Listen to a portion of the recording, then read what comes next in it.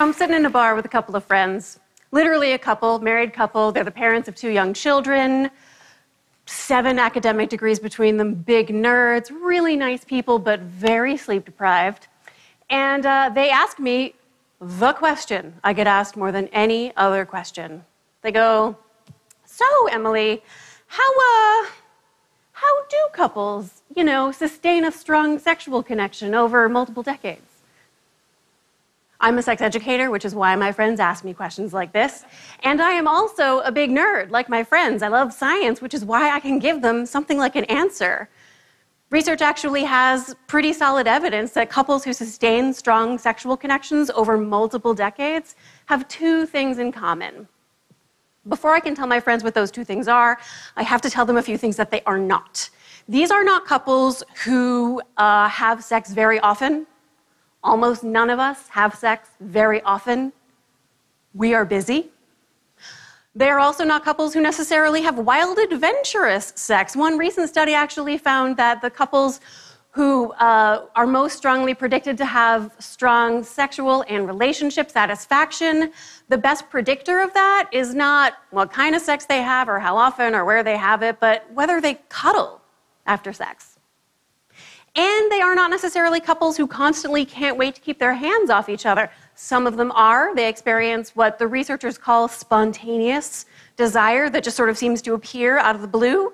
Erica Moen, the cartoonist who illustrated my book, draws spontaneous desire as a lightning bolt to the genitals. Kaboom! You just want it out of the blue. That is absolutely one normal, healthy way to experience sexual desire. But there's another healthy way to experience sexual desire. It's called responsive desire, where spontaneous desire seems to emerge in anticipation of pleasure. Responsive desire emerges in response to pleasure. There's a sex therapist in New Jersey named Christine Hyde who taught me this great metaphor she uses with her clients. She says, imagine that your best friend invites you to a party. You say yes, because it's your best friend and a party. But then as the date approaches, you start thinking, oh, there's going to be all this traffic. We have to find childcare. Am I really going to want to put my party clothes on and get there at the end of the week? But you put on your party clothes and you show up to the party, and what happens? You have a good time at the party. If you are having fun at the party, you are doing it right. When it comes to a sexual connection, it's the same thing. You put on your party clothes.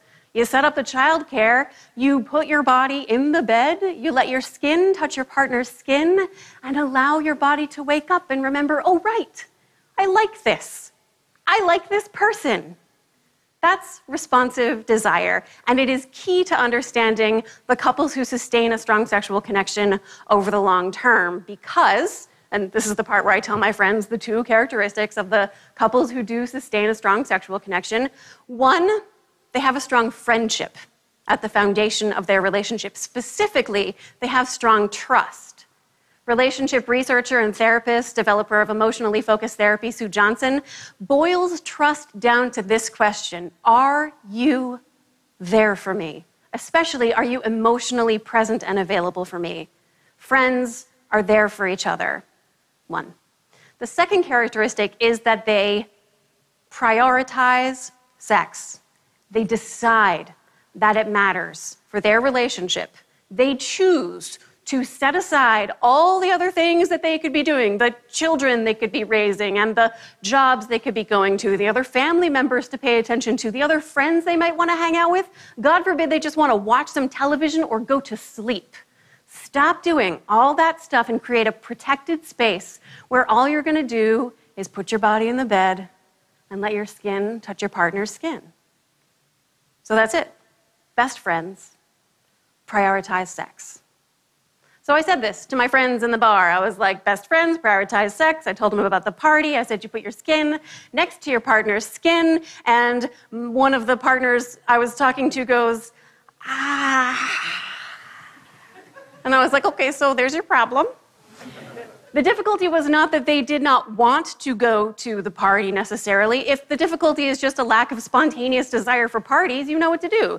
You put on your party clothes and you show up for the party.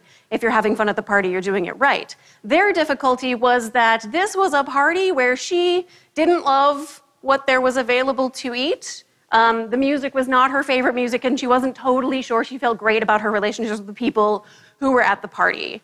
And this happens all the time. Nice people who love each other come to dread sex. These couples, if they seek sex therapy, the therapist might have them stand up and put as much distance between their bodies as they need in order to feel comfortable, and the less interested partner will make 20 feet of space. And the really difficult part is that space is not empty. It is crowded with weeks or months or more of the "you're not listening to me," and "I don't know what's wrong with me, but your criticism isn't helping," and "if you loved me, you would, and you're not there for me."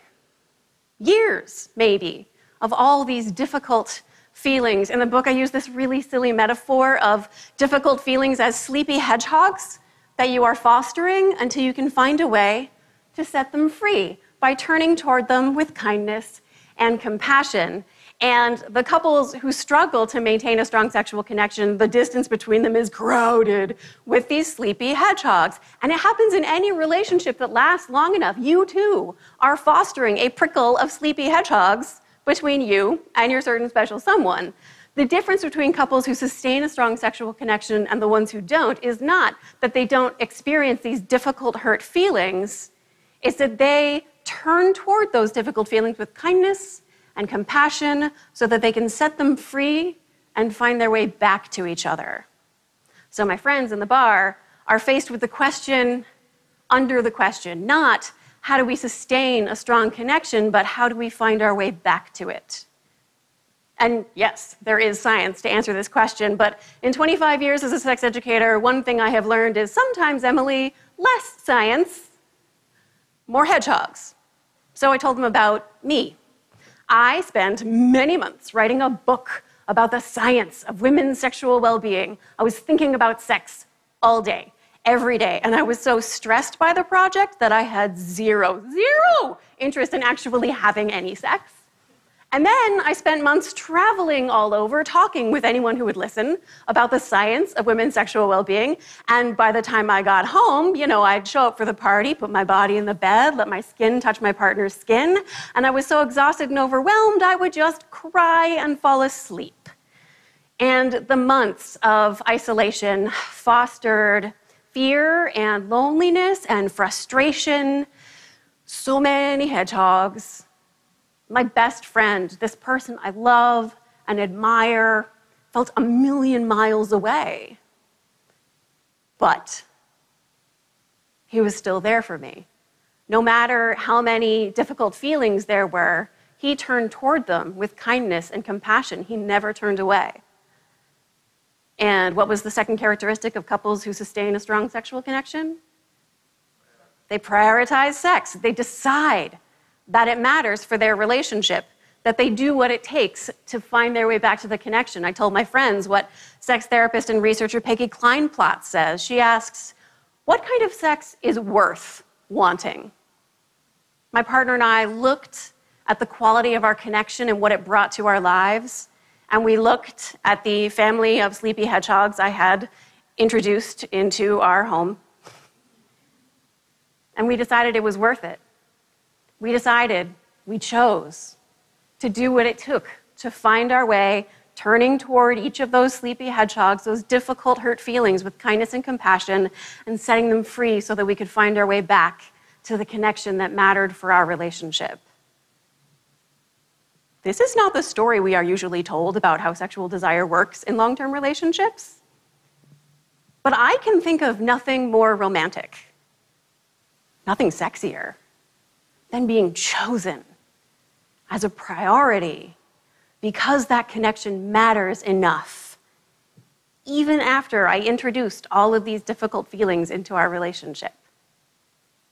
How do you sustain a strong sexual connection over the long term? You look into the eyes of your best friend, and you keep choosing to find your way back. Thank you.